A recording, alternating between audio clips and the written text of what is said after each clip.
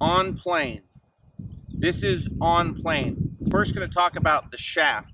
So when the shaft goes back and it's pointing back to the target line, that's on plane. So if I take this shaft and extend it, it's pointing back to the target line, that's on plane.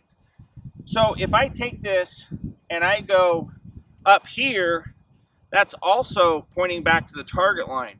But also we're talking about on plane as being the hands are moving on the right path also.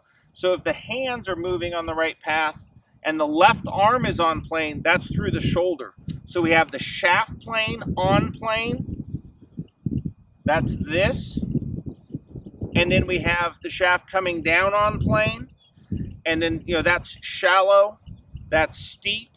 So that's on plane. When the shaft is pointing back to the target line and the arms are in the correct position, moving back, connected, arm across the shoulder, coming down on that same path.